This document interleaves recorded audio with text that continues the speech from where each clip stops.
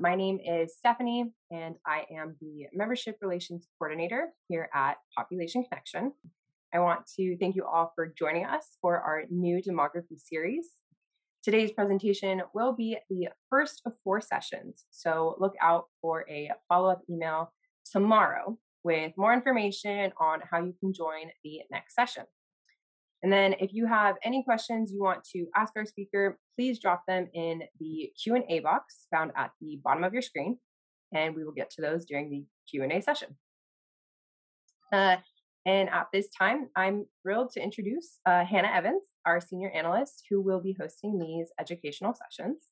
Hannah runs the Population Studies for Higher Education program here at PopCon, working with college-level students and professors to integrate population studies back into the mainstream. She develops and gives solution-oriented presentations that examine some of the root causes of population growth and highlights the interconnections between poverty, marginalization, women's rights, and environmental pressures made worse by climate change. Hannah holds a BA in Environmental Policy and Political Science and a Master's in Political Ecology from San Diego State University. So without further ado, I'd like to kick it over to Hannah. All right, thanks, Steph. Can everybody hear me okay? We're good? Yeah. Hi, thank you so much for joining today. As Stephanie said, we're really excited to kick off this spring series on population and the environment. Today with an introduction into demography. So we're going to be talking a lot about kind of the basic academic foundations from which we derive a lot of our work in terms of our mission and values and in terms of our ideologies overall. Go ahead and do the next slide. So I'm just going to get quickly into it. As Stephanie mentioned, I'm hopefully going to be speaking for about 30 minutes, not longer than 35. At which point we're going to open it up for discussion, and I'm going to have with me on the Q&A section Marian Starkey, who's our VP for Communications. So we're going to be facilitating the discussion in the Q&A, and we look forward to a lively discussion. So if you do have things that you want covered or questions, please feel free to voice them in the chat. Just quickly before we get into the first series, I just want to introduce our organization, just for those of you who are not familiar with Population Connection. So Population Connection is a US-based nonprofit organization that advocates for increased US funding for family planning programs internationally. So we do a lot of advocacy and policy work surrounding the security of reproductive rights, primarily internationally, but also domestically. And a lot of our work outside of that focuses on education and outreach, specifically surrounding population and its effects on various social, economic, and environmental indicators. Ultimately, we advocate for advancements in health and education worldwide because we recognize that it's very vital for addressing human rights needs, but also really essential for solving climate change and facilitating sustainable development. Next slide. And so this week we're starting an educational series on population and the environment with a focus on demography and the role that population studies plays in more accurately understanding and successfully realizing our goals as a global society and expanding human rights, sustainable development, and as I just said, solving climate change.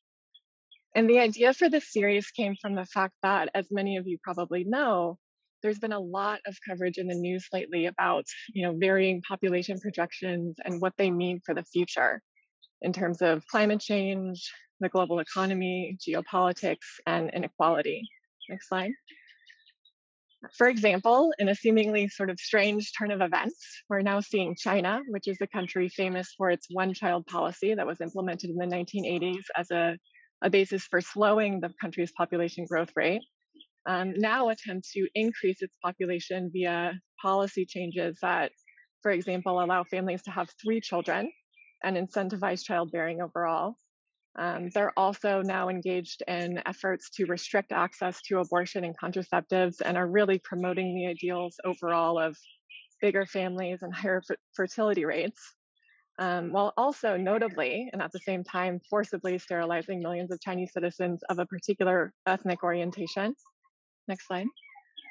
In India, this is playing out as well to some extent as the country continues to grow and industrialize amidst rapid population growth in a prolonged state. And despite the fact that the country's total fertility rate has dropped below replacement level for the first time ever, due mostly to increases in urbanization and advancements in healthcare and education, fears about unsustainable population growth have been given a lot of attention in the media and by politicians. And population control measures are sometimes being argued for as a necessary basis and means for economic and social stability. Excuse me. However, the corresponding, policies and incentives aimed at controlling fertility are disproportionately prominent and impactful throughout the country's poorest and most marginalized regions, to the extent that they are pretty obviously coercive measures. Next slide. In Iran, which is a country that was once considered a success story for reproductive rights because they were able to bring their total fertility rate down from one of the highest in the world to one well below replacement level in a matter of years, and even amidst a really fundamentalist religious influence, they are now attempting to increase their population growth rates by restricting access to family planning in really draconian ways and abortion overall. Again, they're doing this in order to augment population growth rates and increase fertility. Excuse me. And in Egypt and Nigeria, there's a real push to slow population growth rates because they are being identified as being too high for governments to adequately cope and adapt, especially as it relates to climate change, which is progressively impacting things like sustainable development, causing large-scale displacement, threatening food security, and curtailing the already limited availability of finite natural resources like fresh water, arable land, timber, and so on. So a lot is happening around the world regarding population growth.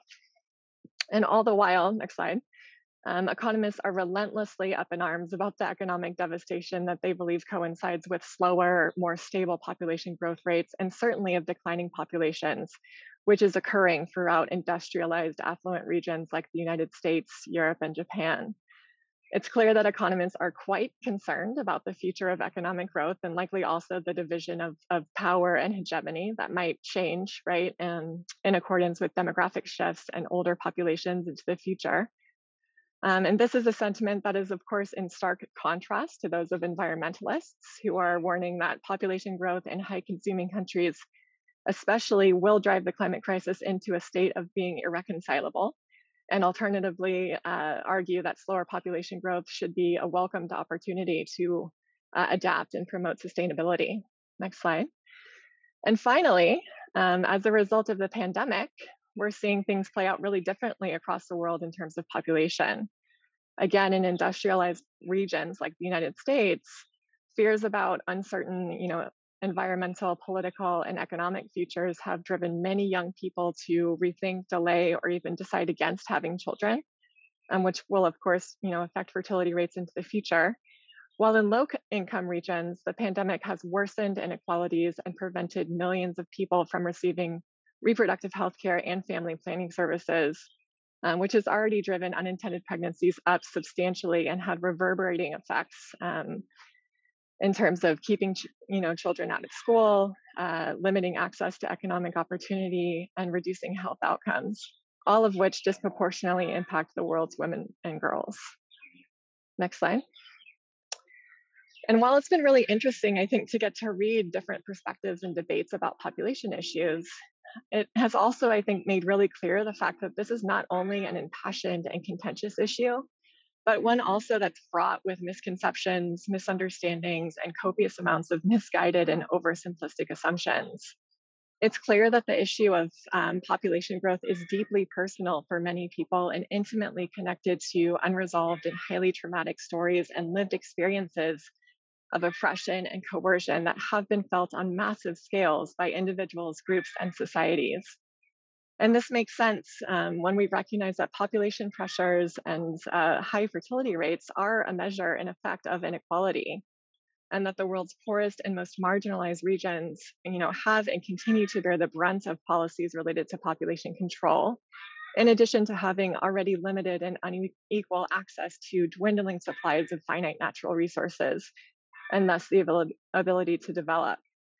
But the fact is, population growth is directly related to human development and to social justice and to sustainability and to the environment and, of course, to climate change. It is a simple fact of life that one of the fundamental underlying drivers of environmental degradation and planet warming emissions and ecological deficits is the continued growth of the human population. And despite the fact that, birth rates are falling, it is still also true that the number of people added to the world each day is unprecedented in history and unparalleled in its consequences.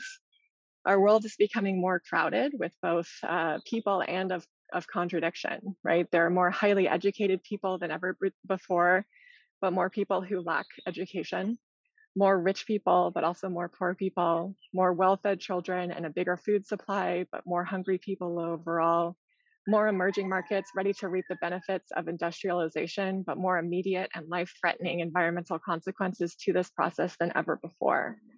Population is intimately related to the environment, most obviously because it is our partial mastery of the environment that has allowed death rates to fall so significantly, as we're going to get into later in the presentation.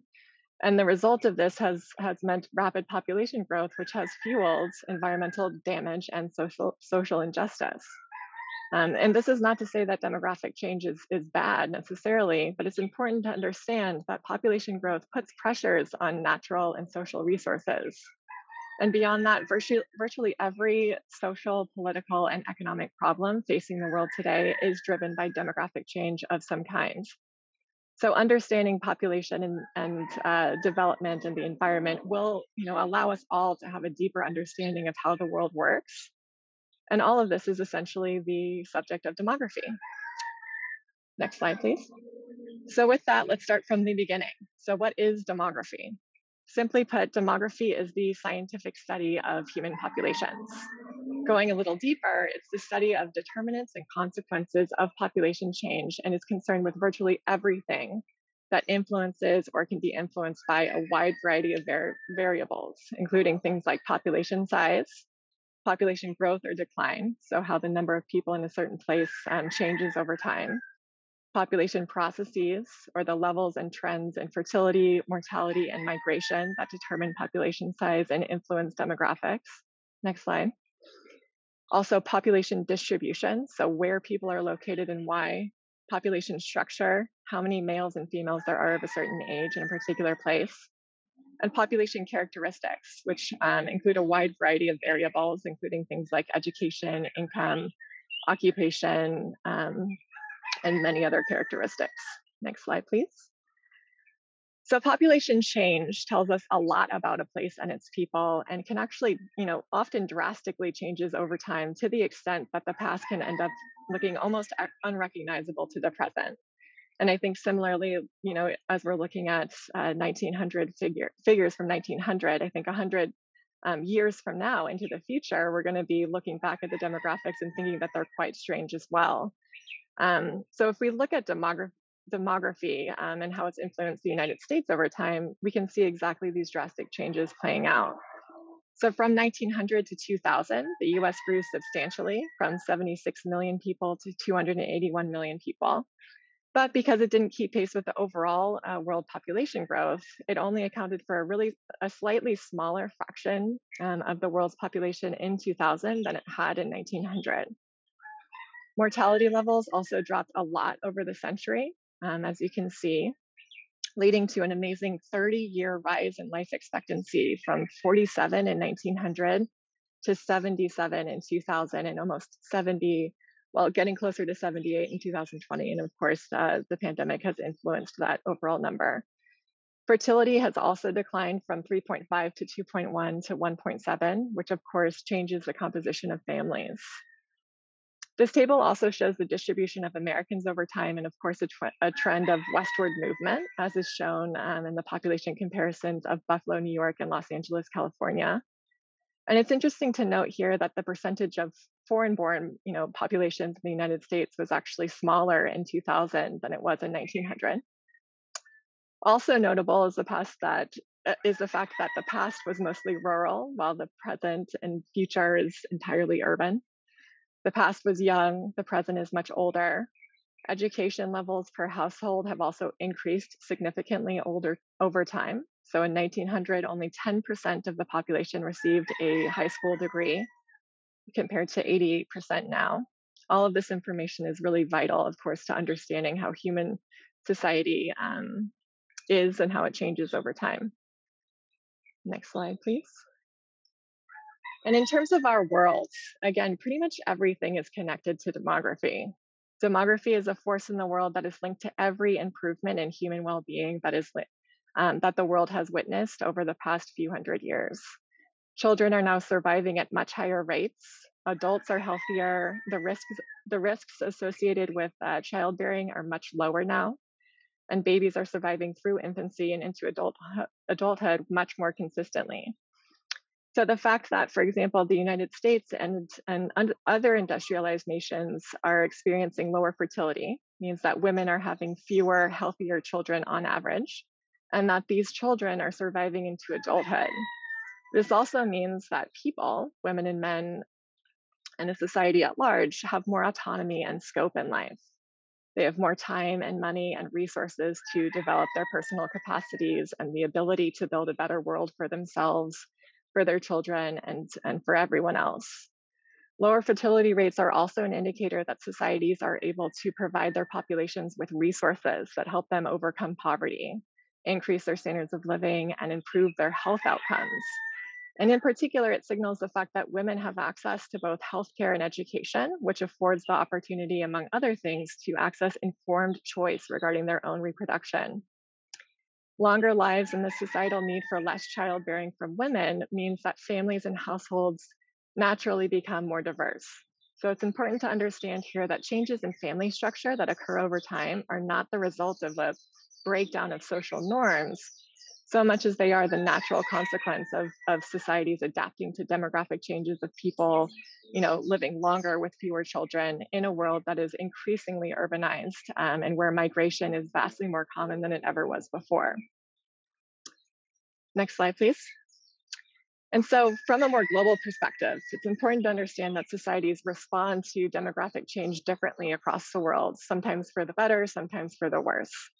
And from a geopolitical perspective, countries are at different stages of development due to a wide variety of complex factors, that's for sure. But most predominantly, this relates really directly to histories of colonization, capitalist expansion, government structuring, and so on.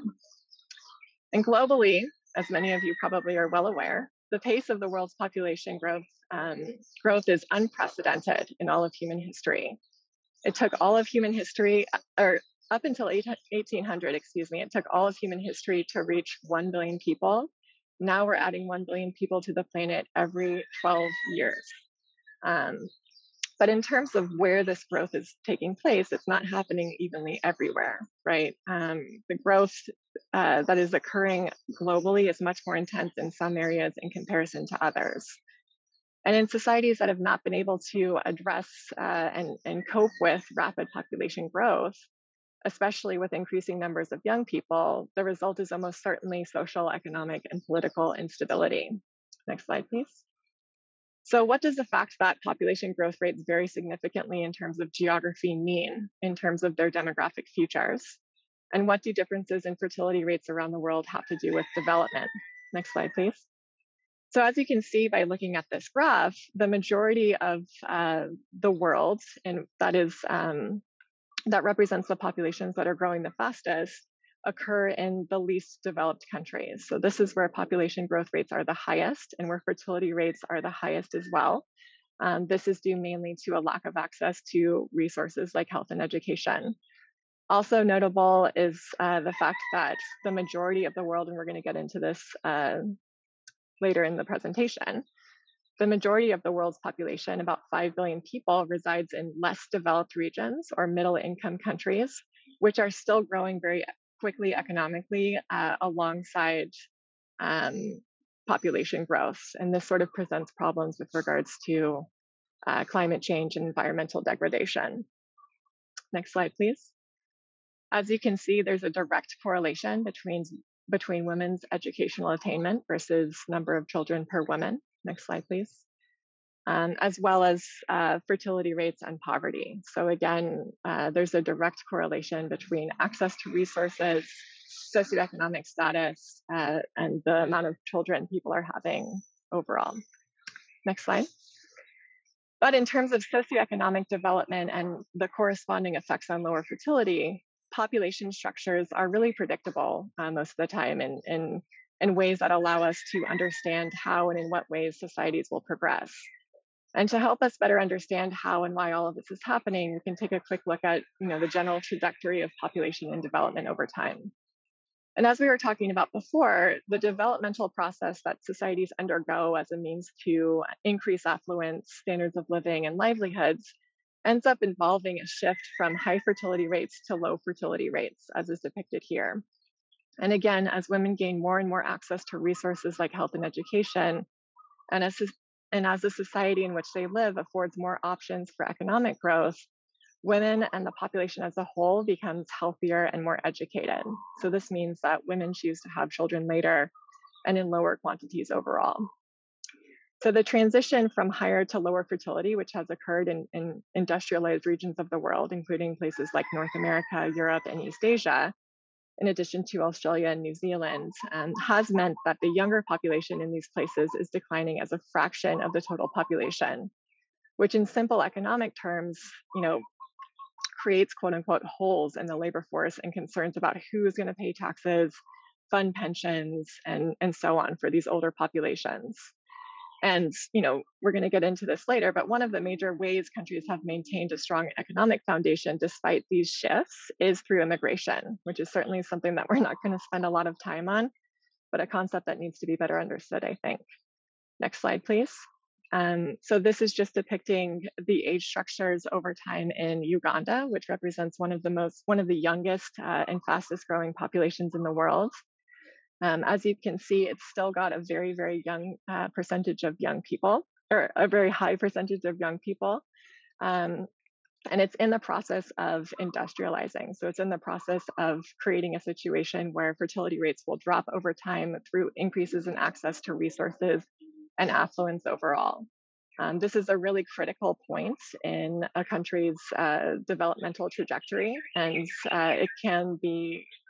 it can result in large-scale advancements, or it can work to the detriment of societies. And we're going to get into that more in later sessions. This is just an intro. Next slide, please. So if we look at, again, the demographic foundations for immigration from high fertility, low income countries to low fertility, high income countries, we can quickly identify that many low income countries have demographic issues that actually complement those of affluent nations. In Mexico, for example, fertility has not declined as quickly as mortality, which has resulted in population growth rates that are too high for the economy to generate enough jobs for. Underemployment, drives people to seek work elsewhere, and the U.S. represents a country that is not only geographically viable, but also one with available jobs because of lower birth rates overall. And it's also notable that most of these jobs are, low wage. And unfortunately, because of globalization, when wages start to rise in Mexico, companies then shift their production practices elsewhere, places without labor laws or environmental protections, which doesn't at all fix the problems of people leaving their homes to immigrate in search of work. And there are, of course, many different, again, complex factors and policies which are driving migration. But demographic shifts and development do play a huge role and can't be ignored. Next slide, please. And globalization, which has facilitated higher levels of connectedness among and between people all across the world, has hugely impacted us in good and bad ways, and is something I think that deserves its own course, right? But overall, it has meant the integration of local and regional economies into a larger world market. These processes have also created a lot of inequality, which is also well known, primarily through the removal of things like trade barriers, at the expense of local industries. But one aspect of globalization that's really important to understand from a demographic perspective is that it is tightly linked to global population growth following World War II. So the control of mortality through technology, which occurred through industrialization and which allowed countries like Europe and North America's to slow their population growth rates and their fertility rates. Um, so that happened, and then as a result of World War II, following the advancements that came from World War II, which allowed technology to spread to all of these different countries throughout the world, um, um, the dissemination of things like vaccines have allowed death rates to fall significantly, which has caused rapid population growth rates, even amidst countries that have not been sort of developing economically or socially. Next slide, please. And this has had a lot of really, the process of globalization has had a lot of cultural significance too, because these populations were also identified as, new and potential consumers. Thus the spread of, American cosmopolitanism and consumerism. So as jobs have become more available in developing countries, so too has advertising aimed at young people who have been encouraged to spend their wages on products and to sort of embody the ideals of consumerism, just like what we do in the United States. This, of course, includes things like music, food, cars, phones, and a plethora of other things. Next slide, please. And unsurprisingly, none of this bodes very well for the environment. Because of the way that our global economy is structured, consumerism is in many ways the foundation from which our economy grows. And of course, this has been an ideal that has spread very intentionally throughout the world and permeated even some of the world's most isolated societies. So the links between population growth and the environment are really complex and nuanced, and you can be sure we're going to get into all of those complexities throughout the course. But it is true that the growth of the human population expands the potential for ecological disruption and environmental degradation. And worldwide, as we all know, we're affecting the planet in many different ways. Next slide. And lo and behold, all of these, processes have kind of ended up in a situation, in the situation we have now, where climate change is already affecting every inhabited region across the globe. And finally, we're able to say with unanimous consent that humans are causing this disaster. And we all know that unless drastic cuts to emissions are made on a global scale, climate disasters are just going to continue to intensify. So this means hotter and drier heat waves, hotter and drier droughts, mounting sea level rise, more life-threatening disasters for more people. Next slide here. This is just a series of graphs that was taken from the IPCC's recent analysis, just substantiating the fact that human influence is contributing to climate change and causing it. Next slide, please. And ultimately, this is a really complex conversation, as it always is. And what we're going to have to contend with is the fact that, again, there are many different complex and interconnected challenges facing our world today, most of which we have created, right? As we've been talking about, just the very structure of our capitalist world economy, and assessing how things have grown since the Industrial Revolution, allows us to see that we're pretty much endangering ourselves by the economy that we've created, right? Conventionally, we encourage economies of scale types of production, and of course, consumption of fossil fuels that cause climate change, of commodities that are fueling deforestation, of meat which threatens the health of the planet and of humans.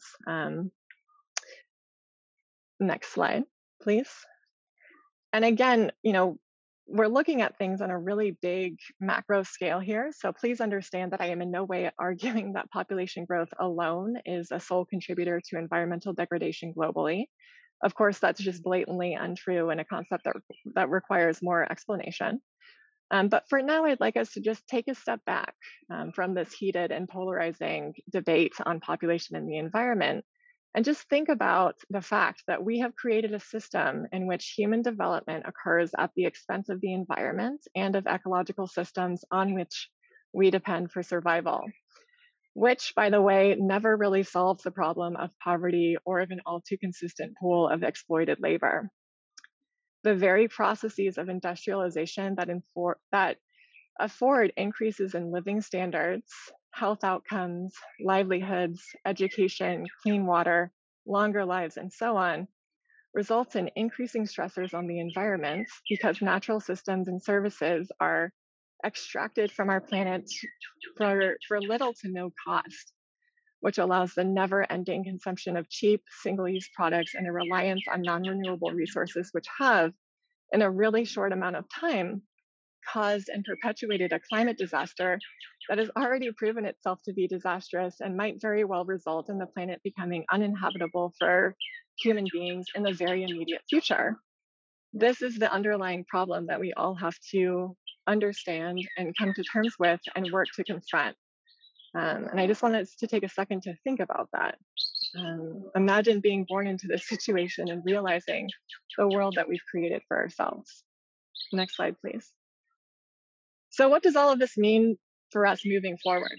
Well, for one, environmentally speaking, we need to make some real changes, and that's pretty clear at the global level as well, including how we produce food and energy. And what we really have to understand in terms of demography is that the overwhelming majority of the world's population currently resides in countries that are rapidly industrializing. We know that the principal cause of climate change is the production of greenhouse gases from the burning of fossil fuels, such as coal, oil, and natural gas. And we also know that the leading drivers of growth in global emissions are economic and population growth. Greenhouse gas emissions, primarily CO2 emissions, dramatically have increased in the 20th century and continue to hit record levels as the global population grows and industrializes. Of course, the world's largest contributors to climate change are the early industrializers. Gosh, it's a hard word for me to say today. The US, Russia, Germany, the UK, and Japan. Next slide, please. But within recent decades, they've been joined by the world's two most populous countries, China, now the world's largest carbon emitter, and India. Over the last decade, CO2 emissions have fallen in the US and many European countries, even while economic growth has continued. And that doesn't assert that, we're not a high consuming country or that per capita emissions are not substantial or, in need of curbing. That is still very true. But it's just important to understand that it's the process of industrialization that affords the most amount of environmental challenges. And that's what's happening with most of the world's population and countries today. Again, about 70% of the world's population currently live in middle-income countries that are rapidly industrializing. The Global Footprint Network, which is a great organization that's constantly doing research assessing the Earth's capacity to regenerate resources versus human demands, estimates that 80% of the world's population lives in countries that are running ecological deficits, meaning that they're using more resources than their ecosystems can renew. So as their economies continue to grow and integrate with global markets, increases in living standards and consumption will likely drive up the production of greenhouse gases.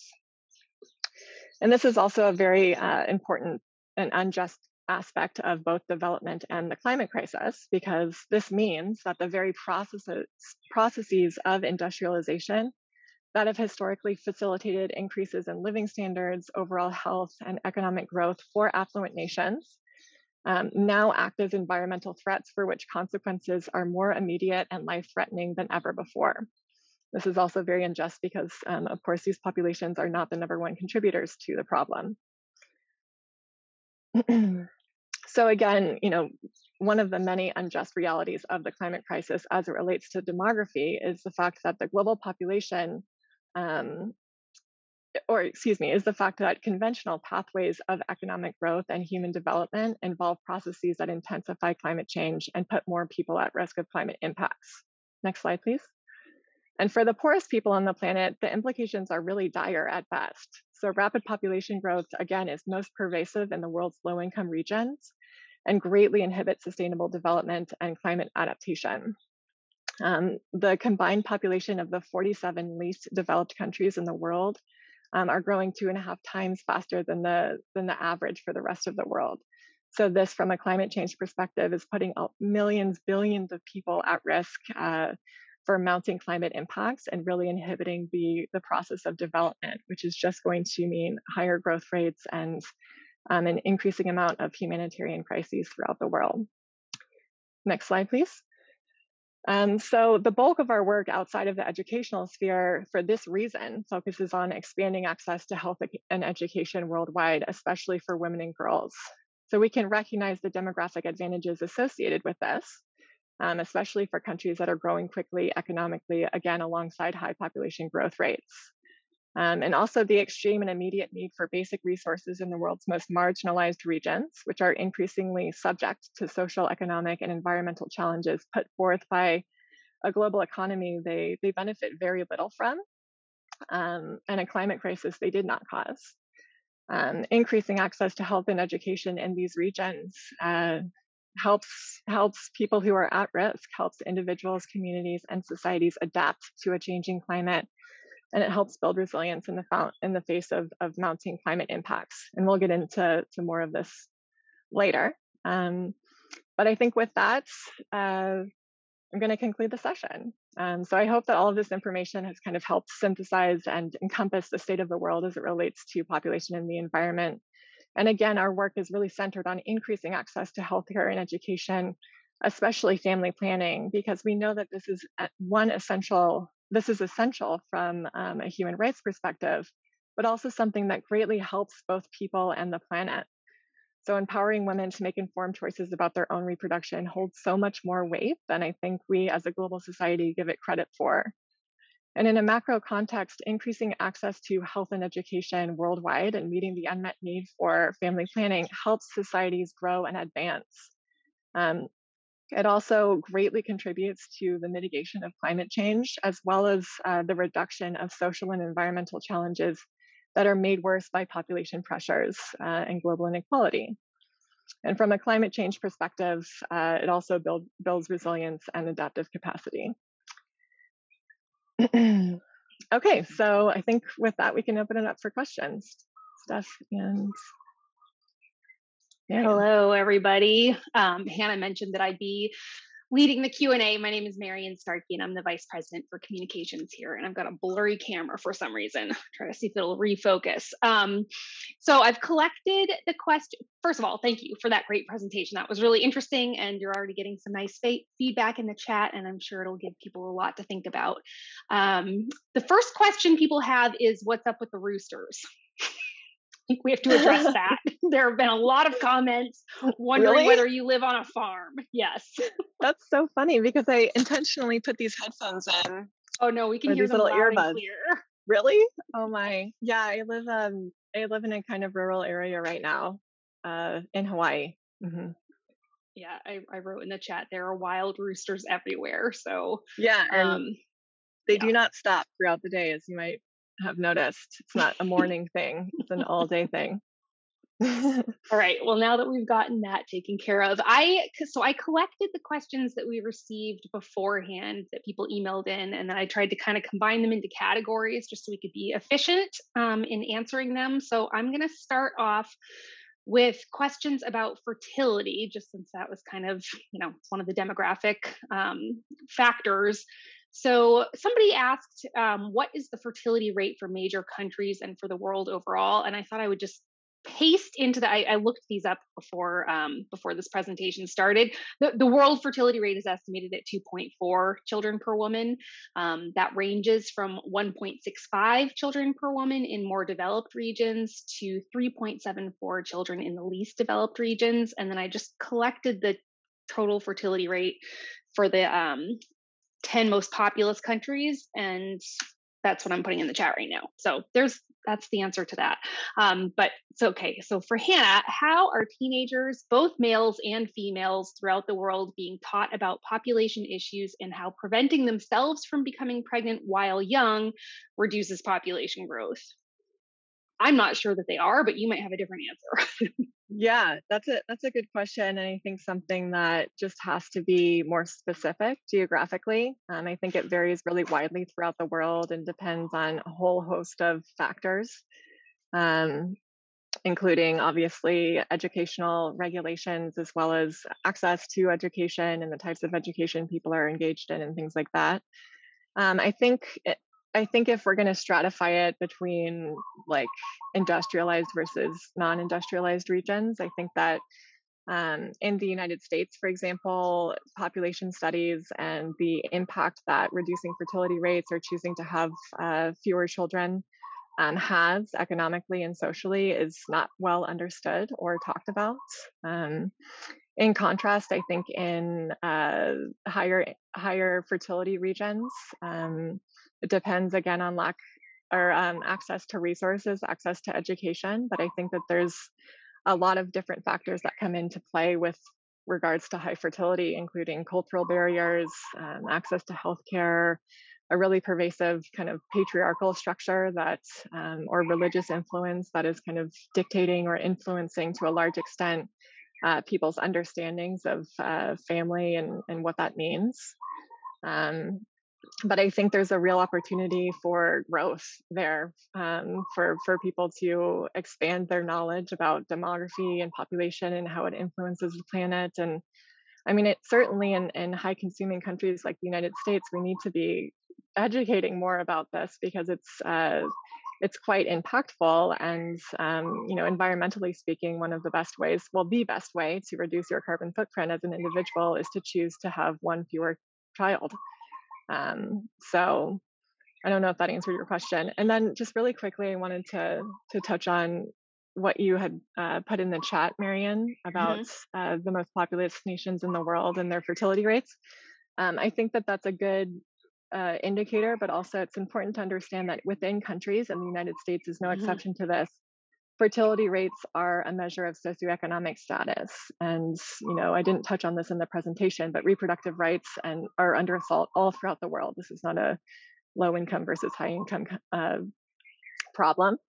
So even within the United States, fertility rates are much higher in poor and more marginalized regions, and that's true throughout all world regions and countries. Hmm. On Yeah, any and chat there's note. often a pretty large disparity between urban and rural fertility rates, Exactly.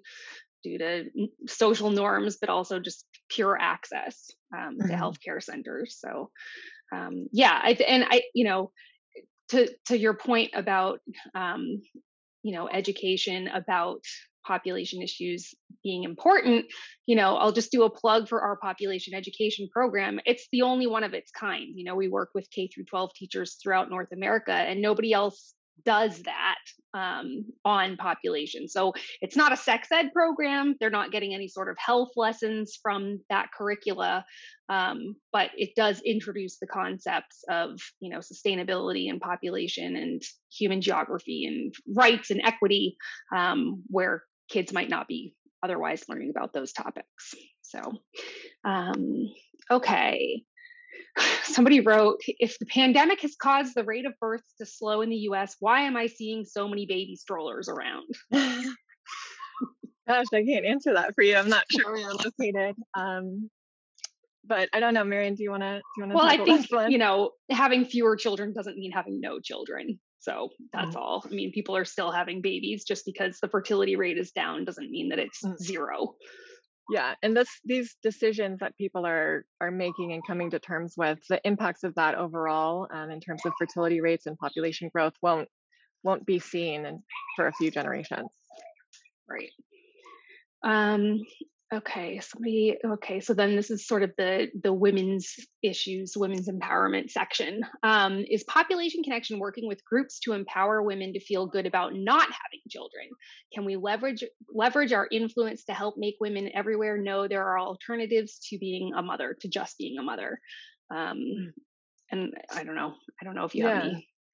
Yeah, so we don't provide direct service. What we do primarily entails education and, as I said, advocacy for specific policies that are upholding reproductive rights internationally and domestically to a certain extent.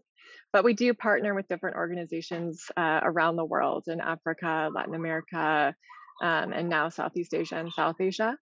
And these organizations are great, and they provide, direct service and sort of on the ground grassroots advocacy and community development throughout regions that are impacted by population pressures and high fertility rates, and most acutely poverty. So what we do is try to, work with them to empower their programs to the extent that they're able to implement community development in the ways that they see fit, that are most culturally appropriate, and being led by people who, live in the communities in which they work. It's important to understand that we are advocating always for reproductive autonomy, because we can understand from a broad perspective that fertility rates drop naturally whenever women have access to resources and are educated on the ways in which smaller families, as you mentioned in the question, contribute to a more sort of stable and sustainable future. Um, but that's not to say that we're trying to you know influence anyone one way or another. We just know that there's hundreds of millions of women in the world right now who want to avoid pregnancy but don't have access to the resources necessary in order to do so, and aren't, utilizing resources to the extent possible. Yeah. And that includes the United States. I mean, we've Mhm. 45% of pregnancies in this country are unintended. So we have our own work to do on that. Yeah, I just we did do an issue of the magazine, of our quarterly magazine, a couple of years ago, where we interviewed sort of the preeminent child free researcher. Her name is Amy Blackstone, and she's a professor at the University of Maine. And she came out with a book, I want to say in 2019, and was touring it around the country. And we got in touch with her and interviewed her. So if you're interested in normalizing child free life, she's a good person whose work to look at.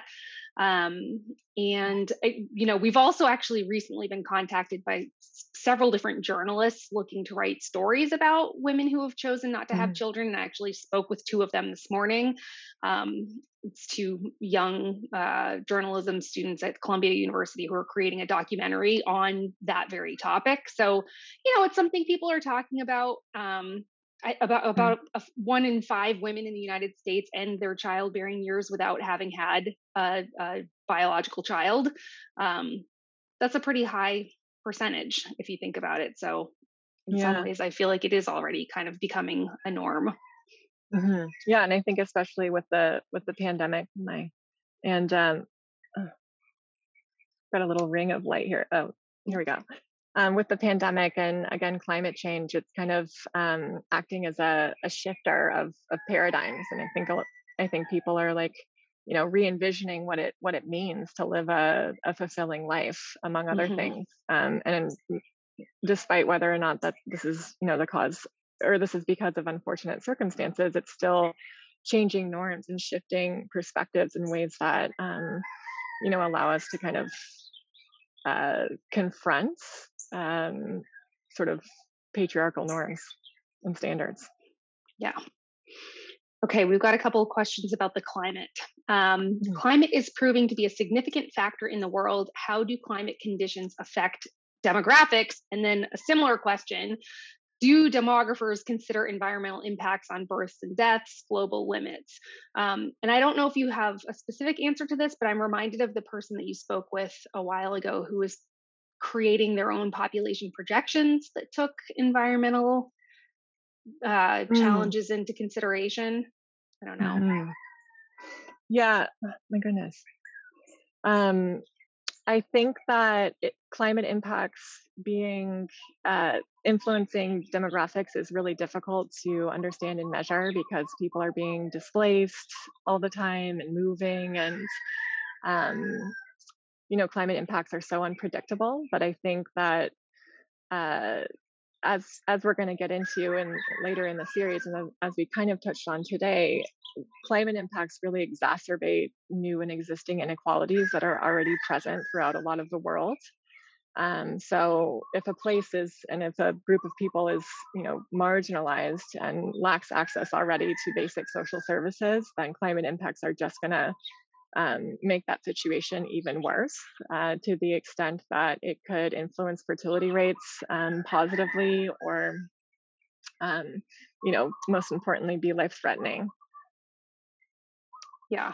Yeah. To my knowledge, though, the traditional population projections that we're all used to looking at, like from the UN Population Division, for example, do not take into account Mhm. future environmental challenges that are expected to come Yeah, down the pike. Yeah.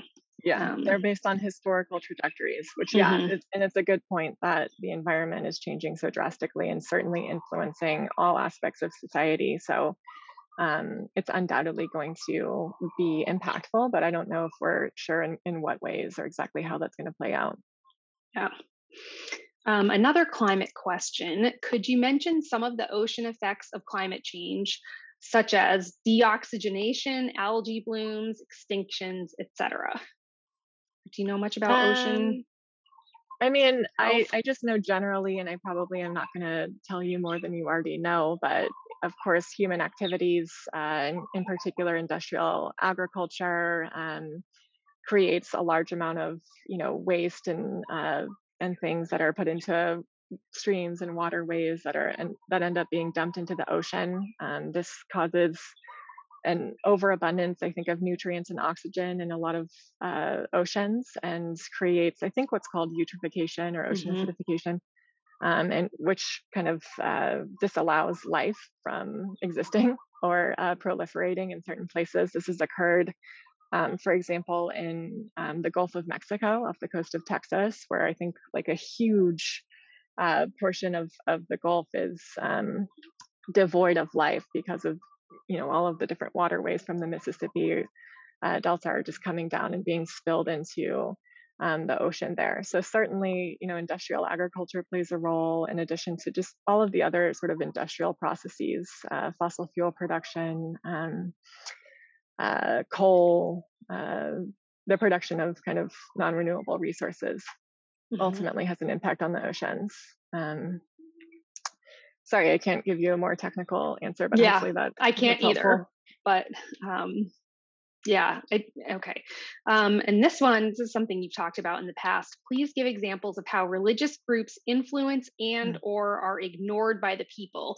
These kind of stories stop people in discussions from blaming faith groups and political structures.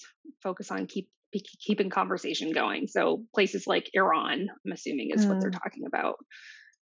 Yeah, and to be sure, religion does very much influence access to birth control and whether or not people are going to utilize resources surrounding reproductive care and family planning and contraceptives and things. Um, but what we see overall in a more sort of global context is that really the number one indicator of the use of contraception is not religion, but access. So whenever governments are able to provide these resources to countries and to their citizens, then fertility rates drop regardless of the religious influence.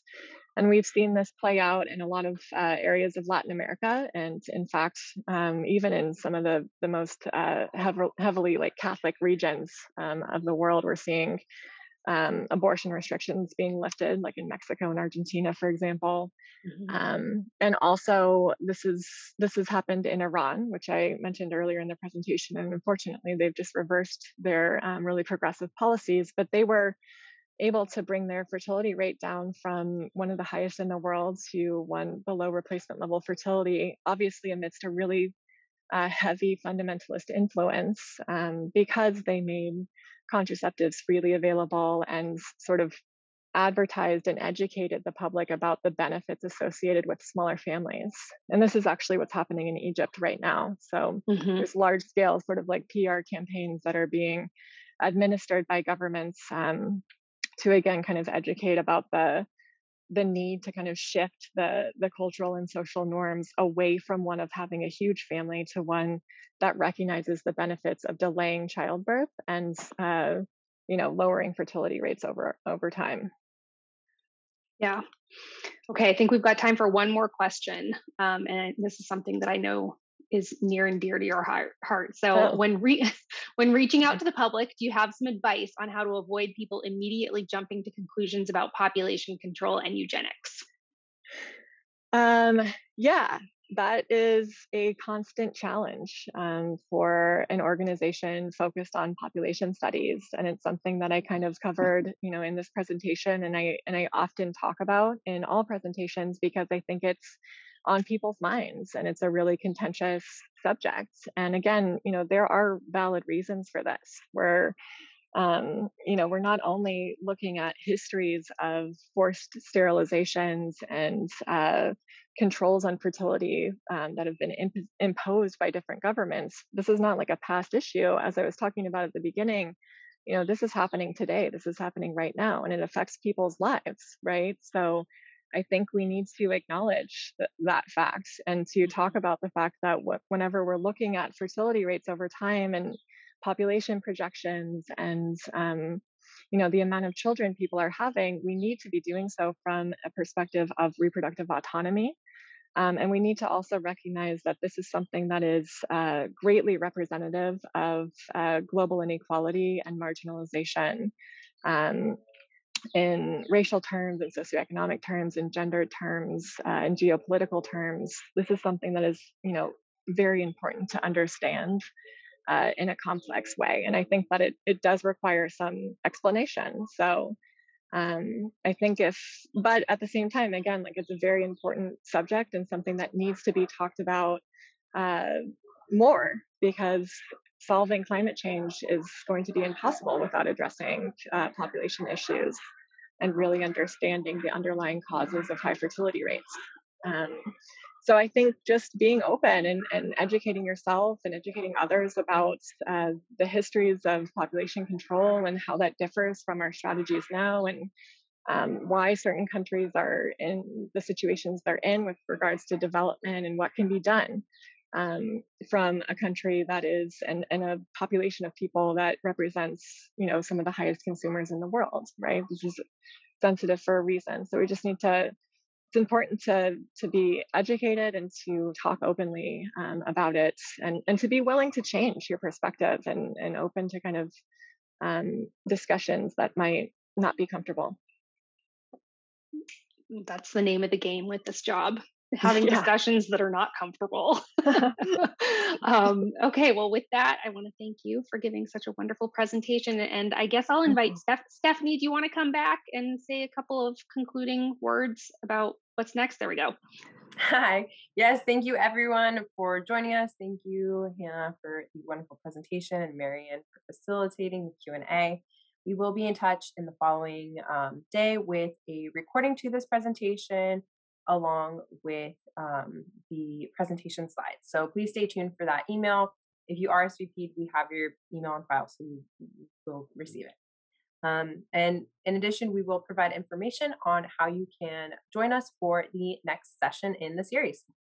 So thank you again, everyone, and enjoy the rest of your Thanks day. so much. Thanks, Bye. everyone. Bye. Bye.